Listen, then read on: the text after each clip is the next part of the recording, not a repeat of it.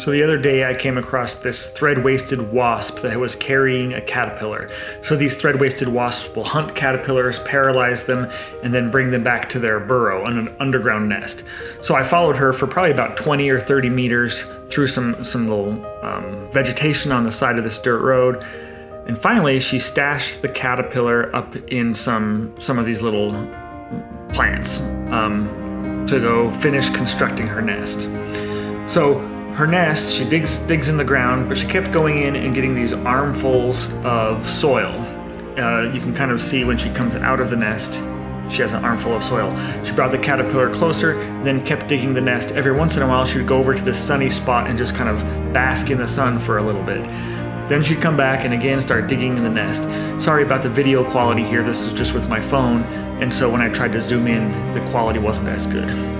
So she comes back and inspects the caterpillar periodically, goes back to digging the nest. What's kind of cool is she would get an armful of dirt in the nest, then fly only about a foot away and just kind of chuck it out away from the nest. So what's interesting about these wasps is they have some behavioral cues that are kind of particular. So after she digs the nest, she's going to drag the caterpillar into the nest and lay an egg on it. And then her larva will hatch and eat that caterpillar while it's paralyzed.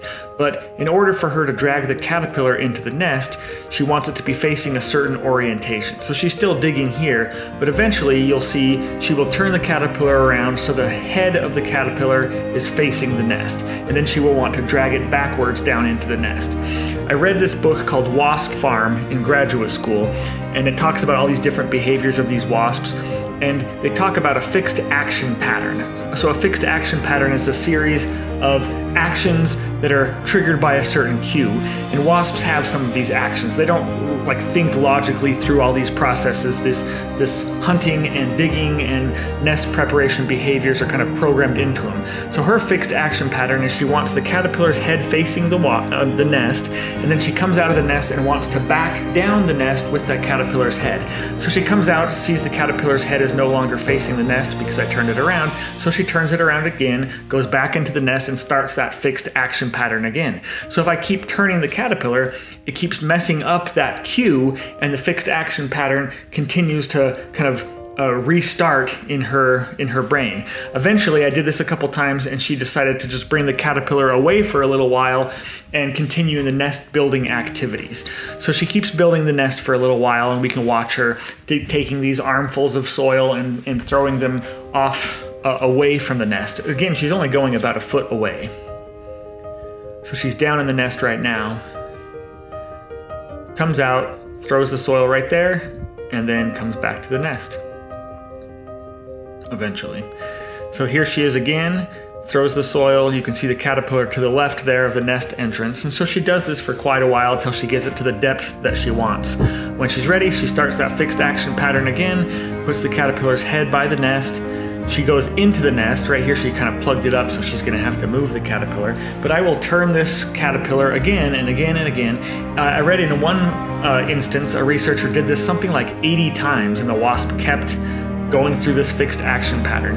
I only tried it about 5 or 6 times, and then something about the position where I had the caterpillar eventually, she thought it was good enough, maybe whatever that cue was in her mind, made it so she dragged the caterpillar in butt first and then continued to bury it. So I filmed throughout this process. You'll watch me turn the caterpillar around multiple times here, re-triggering that fixed action pattern.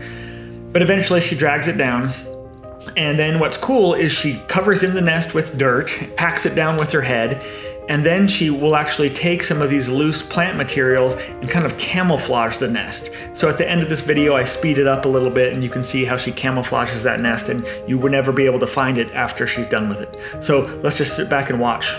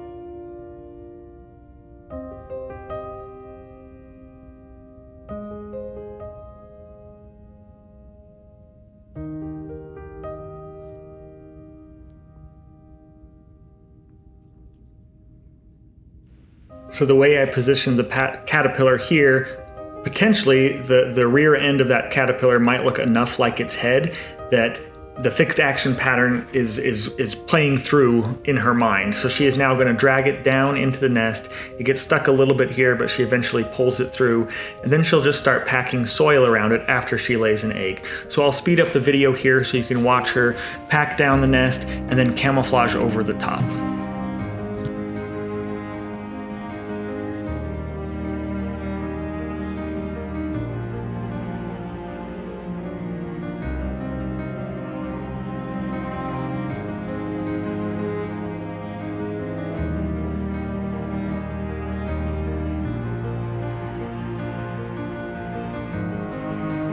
So when she's down in the nest, she's actually using the front of her head, and then she'll vibrate her wing muscles to really compact that soil around her paralyzed caterpillar with the egg on it. So she's packing it down. Some species of wasps related to this have been known to actually use rocks to kind of hammer down that soil, almost like a little tool. So we think of tool use as only a primate thing, but in fact there are some wasps, like thread-waisted wasps, that will use tools in their nest construction.